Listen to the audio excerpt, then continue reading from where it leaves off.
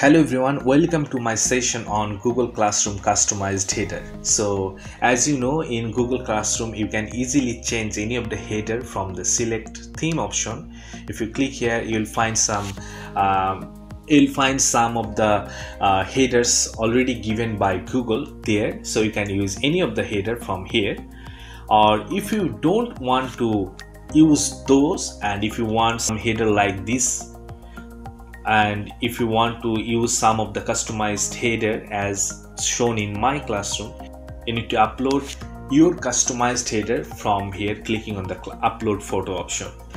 So if you want any of the template on Google Classroom customized header, so just click on the link given in the description section in this video and you'll find this option.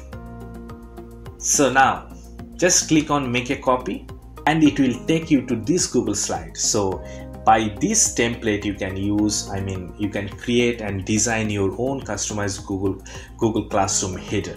So from here you can change the background color like from here, or you can edit any of the text, or you can design anything like this. You can add photos like this, you can add any icons like this, and after doing your design, and after completion your design, you just click on the file, then from download you will download it as JPEG image. So if you click on the JPEG, one image will be downloaded, and then you need to go to your Google Classroom, and if you click on the upload, you'll find this option like this, and just drag the photo here in that section and just select the full image and click on the select class theme, and your theme will be updated here.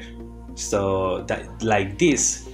So it's very easy and you can use it, and I hope this template will help you to make your Google Classroom customized header very easily.